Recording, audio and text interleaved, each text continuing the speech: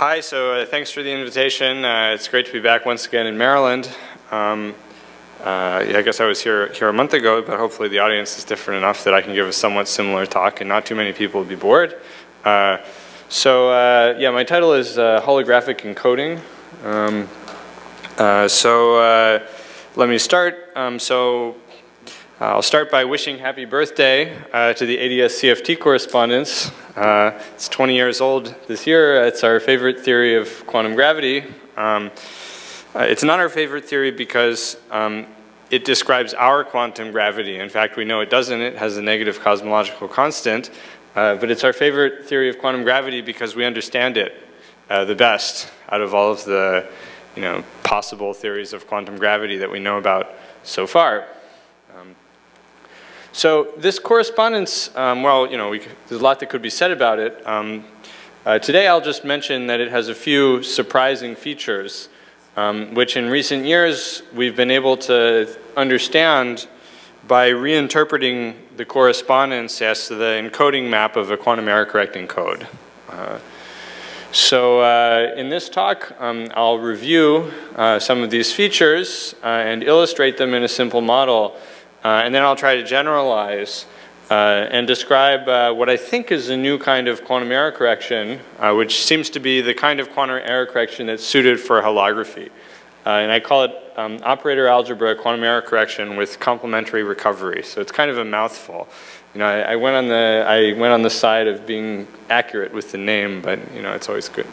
Short names are also good. That's kind of hard to remember. Okay, so I'll first start by telling you a little bit about ADS CFT. I shouldn't assume that you all are experts in ADS CFT. So ADS CFT says that quantum gravity in asymptotically anti-de Sitter space is equivalent to conformal field theory on the boundary. So the way you can think about this is it's like a duality between the soup inside of a can and the metal can. So the gravity side is the soup. So that's the interior of this cylinder, and so G Newton is not zero. That's to remember, it's the gravity theory. And so if you're somebody living inside of this cylinder, since the cosmological constant is negative, it has this funny property that if you're sitting in the center going up, so time is going up here, and you shine a laser away from you in this radial direction of the can, then after some time the laser goes out and comes back to you. So if you like, I guess we just had a talk by an Australian. So in ADS CFT, everything is a boomerang, right? Like if you throw, a rugby ball away from you, it'll turn around and it'll come back to you at a time which is of order the length scale associated to the cosmological constant. So it's quantum gravity inside of the can. This thing is. And then the claim is that here I've drawn it as a three-dimensional theory, is equivalent to a two-dimensional theory without gravity, which just lives on the boundary of the can, which is just a local quantum field theory, although it happens to also have conformal symmetry, scaling symmetry. Okay, so I have to say a little bit more than just drawing this arrow, though. So what is the statement really, anyways, mathematically? So this is supposed to be a statement that's true at the level of quantum mechanics. So if I give you a state in the bulk theory on a time slice like this one, then there's an isomorphism, if you like, with the Hilbert space of the boundary theory, and so each state here gets mapped to a state there, and vice versa. The symmetry operators, such as the Hamiltonian or rotations, also get mapped to their analogous partners on the other side. And so in particular, for example, the spectrum of the Hamiltonian is the same on both sides. So if you just look at the theory as an abstract quantum mechanics, it's just the same abstract quantum mechanics. Now, that's a little bit formal. A more useful or specific line of the dictionary between the two sides is this thing called the extrapolate dictionary, which says that if I have a local operator sitting somewhere in the bulk here of the gravity theory, and I take the limit of pulling it to the boundary, then through the isomorphism it just becomes a local operator in the boundary theory, and in particular it becomes a local operator at the point that I moved the bulk operator to. So that's how you see the relationship between the locality on the two sides, right? You extrapolate an operator to the boundary and it becomes a local operator, bulk operator to the boundary. So I should just say also a little bit about the interpretation of the states. So, you know, perturbations of the vacuum on the gravity side, you know, little ripples of the Escher drawing here, if you like, get mapped to low energy excitations above the vacuum in the conformal field theory. And then high energy states in the bulk, which mostly correspond to, you know, having some big black hole sitting in the center here, get mapped to high energy excitations of the conformal field theory. Okay, so that's ADS-CFT in 2 slides. Now, so I said I would give you some surprising features. So here's the first surprising feature. So in quantum field theory, in quantum field theory class, you know, first day, which I don't know if everyone took quantum field theory class, but okay. Well, I think quantum information theorists should take quantum field theory class. But anyways, if you didn't, here's what you would have learned on the first day, which is that causality is enforced by locality, which means that operators commute at space-like separation. Okay, clearly if you had an operator here and an operator there and they didn't commute at space-like separation, right, the statistics of measuring one would depend on what you did with the other one, and so that would be a telephone and you could communicate outside the light cone. So to avoid that in quantum field theory, we just, you know, need to have commutativity at space-like separation. So now we can think about this in the bulk, you know, inside the soup as well. So for example, consider this operator, phi of x, right? I can't even read the slide from this angle that I'm at here, but I think it's phi of x, not phi of 0. Anyway, phi of x in the center. And we can consider its commutator with some operator on the boundary on the same bulk time slice. So remember, time is going up here. So this disk here is a time slice. So you see in the bulk, this operator and that operator are space-like separated, right? So you know, since we think that Lorentz invariance is pretty accurate, you know, causality seems good around us, we might think that these operators should be commuting. But this is actually quite paradoxical from the point of view of trying to think about everything in terms of the boundary theory. Because this, you know, since I can always push this phi of x through the isomorphism, and so from now on I'll always think about all the operators just in the boundary theory. This is an operator which commutes with all of the local operators in the boundary theory at a fixed time.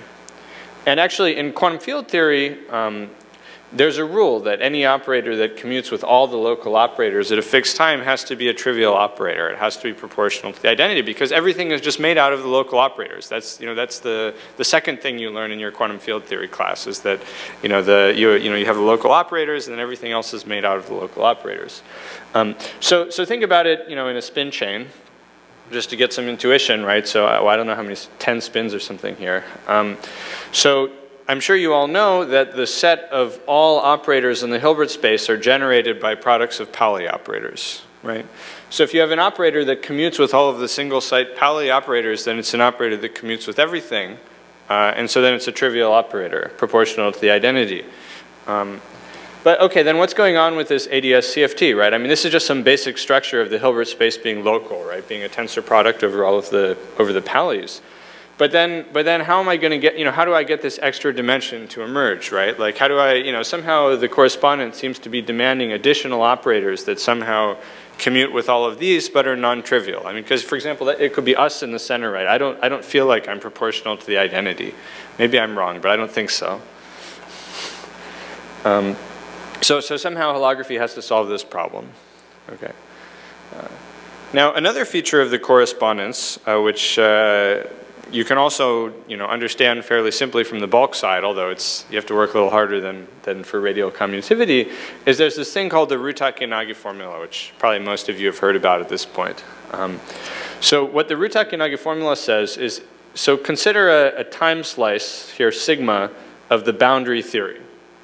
And so for given within a time slice of the boundary theory, I'll consider a subregion R, which I've shaded, you know, which is just say this side. Here, okay, some spatial subregion of the boundary theory. So then what Ryu and Takanagi proposed is, well, so, you know, S in the spin chain, right, we can think of this subregion as corresponding to a tensor factor in the Hilbert space, and then, you know, given a state rho, we can compute the von Neumann entropy of the state rho on that tensor factor. And what Ryu and Takanagi did was they gave us a formula on the bulk side for computing this boundary quantity, the von Neumann entropy of rho sub r. And so what's the bulk formula? So this might not be the way you're used to seeing it, but this is sort of the modern way of writing this formula. So it has two pieces.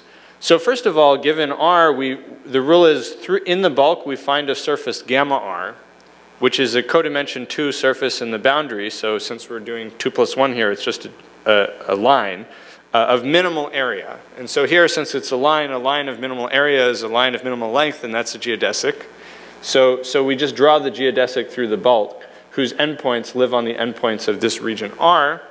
And then further, we demand that this geodesic, there's some partial time slice here that connects it to R, which I've called chi here. Okay. So a mathematician would say we demand that gamma R is homologous to R. So then now here's the rule. So the entropy, von Neumann entropy of the state rho in this region is equal to the expectation value of the area of this surface in Planck units, A over 4G, and then there are various corrections we won't worry about. And so that's the version maybe you heard before, and maybe you didn't even hear it written with an expectation value. Okay, but we're doing quantum mechanics, so we'd better put the expectation value.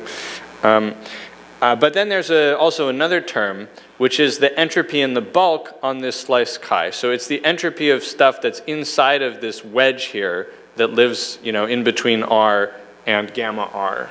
Okay, and this wedge is called the entanglement wedge. It's sort of it's the sort of the universe which has as a time slice just this surface C here that connects gamma R to R. Okay, so that's maybe a lot for just one picture. So let me just try to reiterate. So we say given a boundary region R, its entropy is the expectation value of this minimal area surface plus the bulk entropy that's in between the minimal surface and the boundary region R.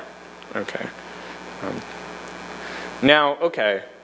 So this has been checked many times. The formula is clearly correct. Well, almost certainly correct, I suppose I should say, since this is a rigorous audience.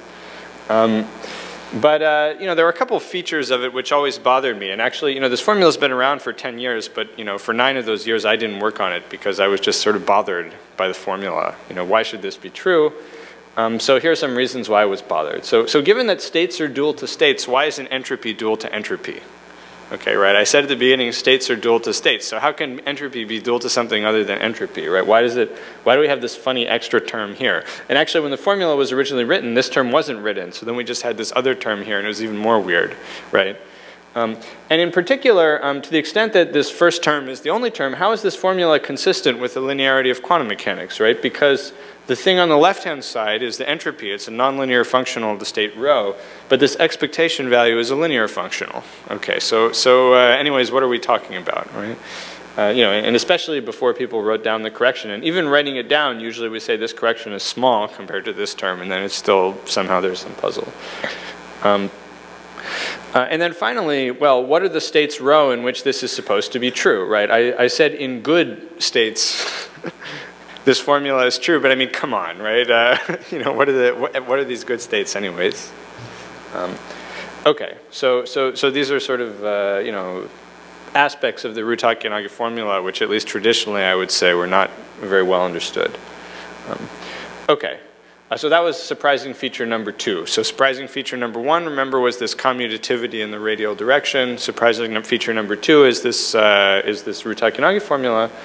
And the third surprising formula feature, although maybe to you guys it won't seem surprising, is that there's this thing called subregion duality, which says that if you have a bulk operator phi, which is inside this wedge R. So now here I'm drawing this wedge now from above, so I'm just restricting to a time slice. So here's R, and here's this gamma R, which I forgot to label. And then the idea is that if you have an operator phi of x in the bulk, which is inside of this wedge, then it can be represented in the CFT as an operator with support only on R. So if you're thinking about this as a spin system, it's saying you can use only the spins in this subregion, and that's enough to describe whatever is going on inside of this region here. So it's called subregion duality. It's the duality of a subregion to a subregion. So this phi of x, it can be an R, but for example, this phi of y cannot. And in fact, phi of y can be represented in the complement of R. Okay. So then this leads to some funny things, and so here's a picture I have to include in every talk that I give. We can split the boundary, for example, into 3 regions, A, B, and C, and then we can think about this operator in the center of the bulk, phi. So then, if you draw these geodesics and you see where this, shaded entanglement wedge region is, the funny thing is that it's not in the wedge of either A, B, or C. So no single boundary region has access to this operator, but the union of any 2 does. Okay, and so to me, that seemed very mysterious when I first heard about it from Ahmed Almiri. I guess for you guys, it probably doesn't seem so mysterious. But let me emphasize, from a quantum field theory point of view, this is really very surprising, because in quantum field theory, the spatial support of an operator is non-negotiable. An operator has support in the region, and that's it. Given the operator, it either, its support is in one region and one region only, and operators aren't confused about, for example, whether it's a local operator here or a local operator there. They know where they are. But somehow these ones don't. And so again, from the boundary field theory point of view, that's surprising. Okay. So let me emphasize now, so all these puzzles come from trying to understand how the bulk physics is consistent with the spatial locality in the CFT, right? The idea that the CFT is like a tensor product of spins, roughly speaking, site by site. Somehow that's the thing which seems to be in tension with the emergence of this bulk physics in this radial direction in the center, and this our Ryu-Takanagi formula and so on. And we can say it quite pithily. So how can the same theory be local with 2 different space-time dimensionalities, right? That seems kind of crazy. You should know, theories should have to commit to what number of dimensions they're living in, right? How can they be in 2 at the same time? And so that's what's illustrated by all of these paradoxes. The key point is that the picture I've been using of the bulk, where I have this Escher picture and maybe some ripples or something, this is based on semi-classical effective field theory, which hopefully you've at least heard of, and it's not valid throughout the Hilbert space of the CFT for any particular bulk observable. So if we go to high enough energy states, any given observable will always end up, it'll be far behind the horizon of some black hole, and it'll be operationally inaccessible. So we should really understand that our observables have a regime of validity, and we only need them to have the properties we were just discussing in that regime. So we'll see that by asking that this radial commutativity, Ryu-Takanagi, subregion duality, if we ask that they only hold in a subspace of the CFT Hilbert space, then that's enough to resolve all of the problems. And of course, I wouldn't be here if we weren't going to interpret that subspace as the code subspace of some quantum error correcting code. Okay, so that's sort of the motivation / introduction of the puzzles. Now, I could immediately go to the general discussion of this, but I think it's helpful to first have a simple model in mind. So I guess this is also something I have to talk about in all my talks. Well, I've been starting to get away from it recently. So I'm going to take the 3Q trait code, which I'm sure you all know, and I'm going to reinterpret it as the simplest example of holography. So here's the 3Q trait code. You're embedding 1 logical Q trait into 3 physical Q traits, and here are the code words. So I'll just emphasize, right, this subspace is symmetric under cyclic permutations of the physical Q traits, and all the states are entangled. Okay, so there are various ways to think about why this is a good code. So here's the way I like to think about it. So I just note that I can always choose in this code the encoding transformation to act only on the first 2 of the physical Q traits. So I observe that each of these code words is of the form where I take some unitary on the first 2, and then I just put the unencoded message on the first Q trait, and then I have some maximally mixed state on the second 2, and here's the encoding map. And so you can do a homework problem to check it if you want, but I promise it works. And so this means that any logical state can be recovered on the first Q trait by just acting with the dagger of this U12. And so then by symmetry, remember we had this cyclic permutation symmetry, it means we can also recover the state on the 1 and 3 or 2 and 3. And so this sounds a bit like this puzzle we had before with the 3 regions on the boundary. I can make it sound even more similar by noting that in addition to logical states, we can also have logical operators. So say, let O tilde just be any operator that acts within the code space with some matrix element. So if you like, this is the sort of unencoded operator here, and then we're acting with it within the code space. So in general, to create logical operators, we need to use all 3 of the physical Q-traits. I mean, if we just had some stupid subspace, right, then we would need to use all 3 of the Q-traits. But because we picked a good subspace, we can do this clever thing where we first decode, then we act with these matrix elements just on the first Q-trait while it's decoded, and then we re-encode. And then you see all the ingredients only act on the first 2 Q-traits. And so this means that I can realize an operator with support only on the first 2 physical Q-traits that implements any logical transformation that I want. Okay. And then again, using the symmetry, we can see that any logical operator can be represented on any 2 of the physical Q-traits. This is now getting very close to what we were seeing in ADS-CFT. Okay, so let's make it precise now. So here's the dictionary for interpreting the code as a theory of quantum gravity. Always fun to say that.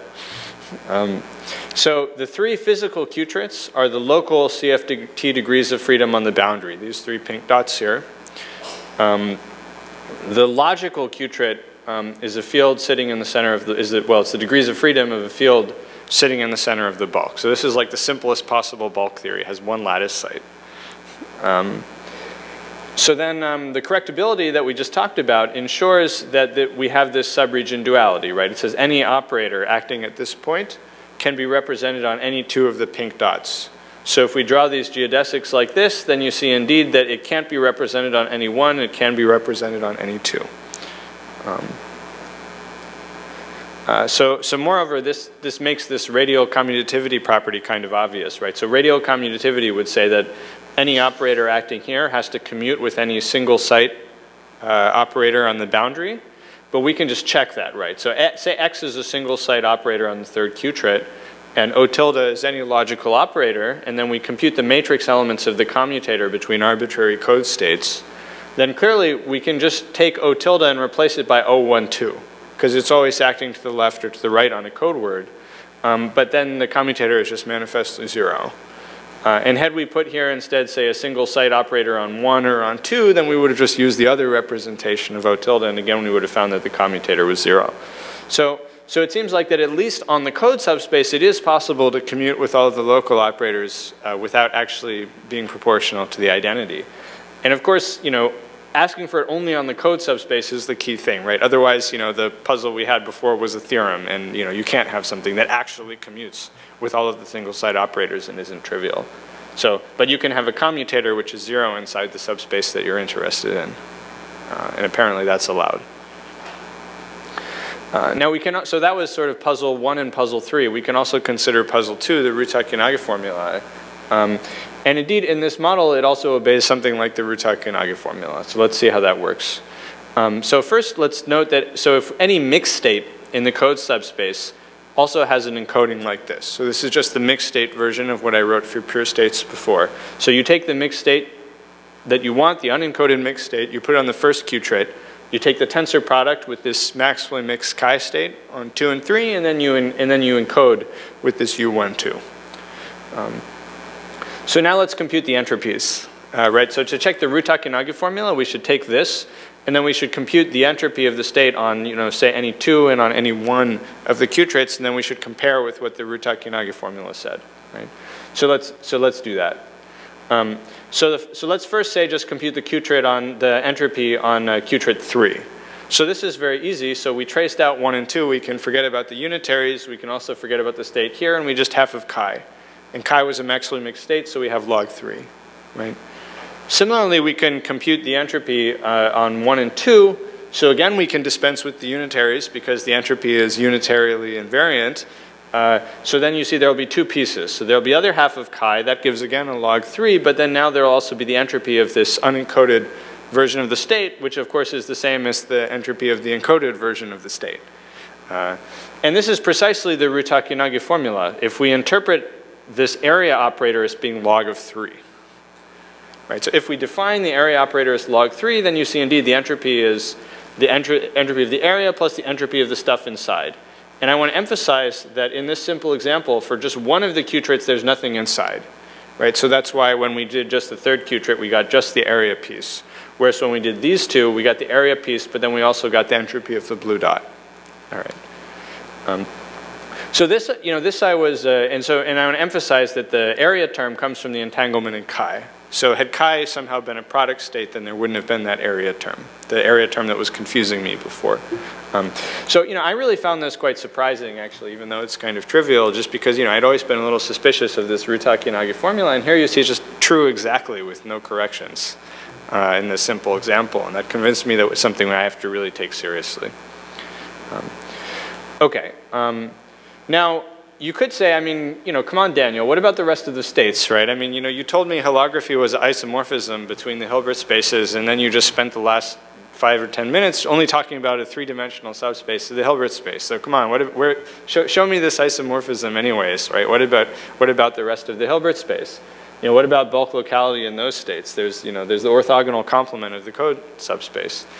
And so my claim is that, so this is where gravity comes to the rescue. So those states correspond to the microstates of a black hole, which has eaten the point that we were talking about, okay? And so, there's 24 because, black holes have lots of entropy. So, okay, and, maybe here it just, maybe I just said this and you can't really decide whether to believe me or not, but if we consider more general examples, you can see that this is really the right way of interpreting this. And so, indeed, the idea is that, this shows why gravity is really essential to having this equivalence between different numbers of dimensions, right? Like if we had tried to have quantum field theory in the boundary dual to quantum field theory in the bulk, we wouldn't have succeeded because we wouldn't have been able to escape from the paradoxes because we wouldn't have had this excuse for neglecting a bunch of the Hilbert space by saying that, oh, that's where the black holes are, right? So it's gravity that gives us the excuse to demand that operators make sense only in the code subspace. Okay. Yeah. Is it because if there's an error on the code that I no longer have the symmetry of the boundary operator, and therefore it's level? Well, yeah. So you do lose the cyclic symmetry. In more complicated examples, the symmetry is a little more complicated than that. But the key thing is that you lose the entanglement. So, in generic states in the Hilbert space, there's much less entanglement between these boundary qubits than there is in the code space. And so, for example, you could have product states between the qubits. And in product states, the analog of this chi would be 0. You wouldn't be able to have this sharing of the information between the different, 1 and 2 or 2 and 3 or 1 and 3. Somehow the entanglement is essential for that. So yeah, there's this slogan people, hand wave about called space-time from entanglement or whatever. And so this is, here's an equations version of that where you can actually see what's going on. Okay, so I could now generalize, this can be generalized. So, depending on the audience, I talk about different aspects of the generalization. But here I thought it would be nice to say that when we really, so this is just some simple model, but when we really try to do this in the actual ADS CFT, we need a much more general formalism than just talking about qubits or something. So let me try to describe a formalism now which is general enough to really talk about the real deal, which is this operator algebra error correction. So let me just say first a little bit about it. So this was a generalization of subsystem codes introduced by these people where instead of asking for a code that preserves a subsystem of the code subspace, you ask for it to preserve a subalgebra of the operators acting on the code subspace. And so this is a non-trivial generalization because well, if you have some von Neumann algebra acting on the code subspace, it's equal to all the operators on a subsystem if and only if it has trivial center. but a generic operator algebra will not have trivial center, and so this is really a generalization of subsystem codes. Although it's one that I think so far, at least in this community, hasn't received very much attention. Hopefully, that's one of the reasons why I wanted to discuss here, is to hopefully maybe see if I can change that. Let me define concretely correctability, and I'll always just talk about erasures. So if we're given an algebra M on the code subspace, which is living inside of some larger Hilbert space that tensor factorizes, then I say that the code can correct for the erasure of A bar if every operator in the algebra can be represented as an operator just on A, acting on all code words. And I need that to be true for the operator and its Hermitian conjugate. Okay? So this is the definition given in this paper for the special case of erasures. And this is basically what we were asking before, right? In subregion duality, we were saying we had an operator acting on the code subspace, and we want to represent it just on some subfactor of the physical degrees of freedom.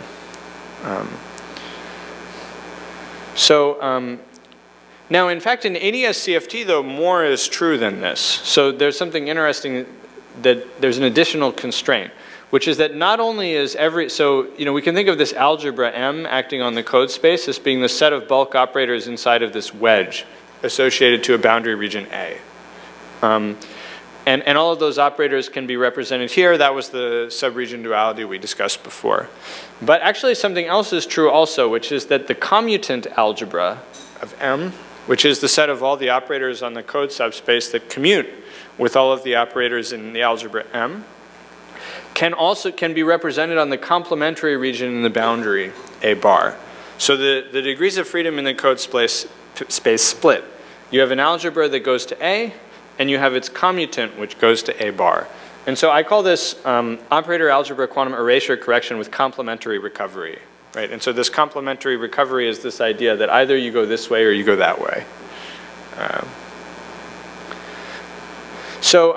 This situation is characterized by a theorem, which is kind of a fun theorem, so I thought I would tell it to you. I won't have time to explain all the mathematics that go into proving the theorem, or even really in stating the theorem, as you'll see in a moment, but I'll state it anyway.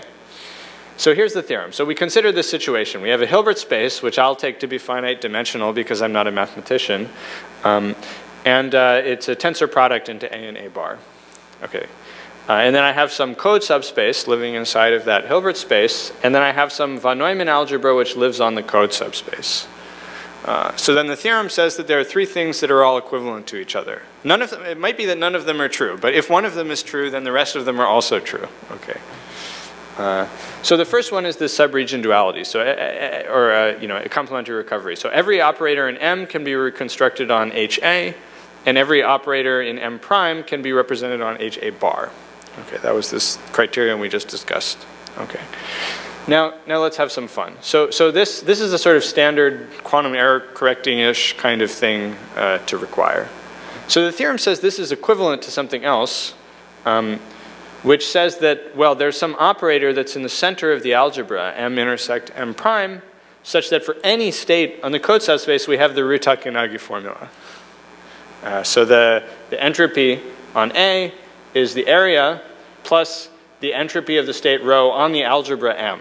So that's a generalization of the von Neumann entropy to subalgebras and not just subfactors. But it's a standard thing, at least amongst algebraic people. And then similarly for the complementary region, using the same area operator, we have the Rutak-Yanagi formula, but now we have the entropy on the complementary algebra. So this is the Rutak-Yanagi formula on the complementary wedge. So this is subregion duality, and Rutak-Yanagi are really the same thing, sort of as a general property of error correcting codes. Yeah. And then just for fun, so this is two things that are equivalent. In fact, there's a third thing that's also equivalent. This is called JLMS. It's maybe a bit less well known. It's a statement about relative entropy. So it says for any two states on the code subspace, their relative entropy on the region A is equal to their relative entropy on the algebra M. And similarly, their relative entropy on the region A bar is equal to the relative entropy on the commutant algebra M prime. Okay. So this is sort of maybe a first sort of main theorem of this operator algebra quantum error correction with complementary recovery. So let me just make a few comments. So like I already said, this establishes the equivalence of Ryu-Takanagi and subregion duality, which is something which was not at all obvious from the bulk side. You know, I think, in fact, even people were surprised by this when it was first realized. And moreover, it clarifies several aspects of both. For example, how the Ryu-Takanagi formula works if you have superpositions of geometries, or what if you have black holes in the code subspace. I mean, not using this sort of very formal but precise machinery, you can study these things. I'll also comment that, you know, along the way, the proof characterizes the structure of the encoding map. So previously we had this U12 and this chi for the qtrit code. So this gives a generalization of this U12 and chi for the, you know, to hold in this general algebraic setting. And in particular, the area contribution to Ryu-Takanagi again comes from non-zero entanglement and some generalization of this chi, which is here a family of states labeled by the center of the algebra M. Okay, so then, good. So with this point, so I want to comment. So at some point a few years ago, I was in Perimeter talking to Daniel, and you know, I was excited about this operator algebra quantum error correction. And so I told him about it, and he said, oh, well, isn't that just subsystem code? And I said, no, because the center can be non-trivial. And he said, oh, but you never get anything out of that, right? And so it took me a few years, but now finally I can get something out of the center, right? So what I can get is that the theorem says that this area operator has to be in the center, the area operator that appeared in the Ryu-Takanagi formula. So if I want the area operator to be an interesting operator, which I know it is in quantum gravity, it's different in different states, then the algebra needs to have non-trivial center. So this is an application where the generalization from subsystems to operator algebras is really necessary to get what you want. And maybe there are other things like that too, although I don't currently know one off the top of my head. Finally, let me comment that in proving all of these theorems, there's no use of the stabilizer formalism. And so actually, you know, in thinking about this, part of it, what I had to do was deprogram the stabilizer formalism out of my brain, because it's not general enough to deal with ADS-CFT. So we need some, you know, want to make statements which don't rely on things like talking about weights or you know, rates of errors. You know, this kind of doing you know, syndrome diagnosis based on measuring check operators, these kinds of things. So I somehow needed to, you know, forget all of that in order to find the right way of thinking about these things. And I don't know, maybe that's interesting in general. I don't know how satisfied people are with stabilizer codes currently. Certainly they seem to be doing lots of things right, but maybe there are still other kinds of codes which are interesting, and at least here is one example. Okay, so this is the last slide. So just to mention a few things still that need to happen. I tried to aim this more at you guys. So one thing I'm very interested in is approximate versions of this operator algebra quantum error correction. So the theorem I described was an exact theorem, but clearly it would be good to put epsilons in it. So there was an interesting paper. Oh, Brian, I misspelled your name. I'm really sorry. It was late last night. Forgive me. Anyway, yes, actually, I think 3 of the 4 authors are here in the audience. So, and so I'll emphasize that this is a very nice paper. But I haven't totally digested it, and I'm also not sure that it completely addresses everything that I would want to know about how to do approximate versions of these things. So I think probably there's still more interesting things to say about this. We could also ask about generalizing to infinite dimensions. Strictly speaking, this is necessary to do ADS-CFT because the boundary is a quantum field theory, and the algebra of operators in a region is a type 3 von Neumann algebra. You know, I'm not smart enough to generalize the theorem, but someone who already knows what a type 3 von Neumann algebra is might be, and I think it would be interesting to find what's the analogous statement.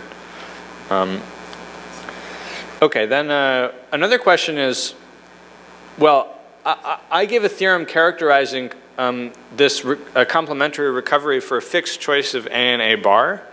But really, this is true for any choice of A and A bar in holography, and that seems like a much stronger constraint on the code subspace. Currently, I don't know too much about giving a sufficient condition for that to be possible, but I think it would be an interesting coding problem.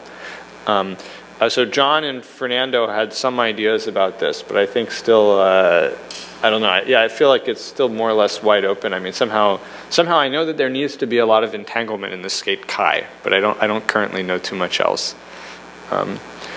Then there are classical versions of these codes. So these are two grad students in Germany. I don't know how they got interested in these things, but anyways, they somehow realized that a lot of this stuff can be used to generate classical codes. And so maybe those are less interesting to you guys, but I guess a lot of the world is still classical, so maybe we can learn something about classical cryptography. And more generally, are these holographic codes good for something other than holography? I don't really know. I'm mostly trying to use them to do holography, but at least some of them are new kinds of codes, so maybe they have some practical benefits too. All right, thanks.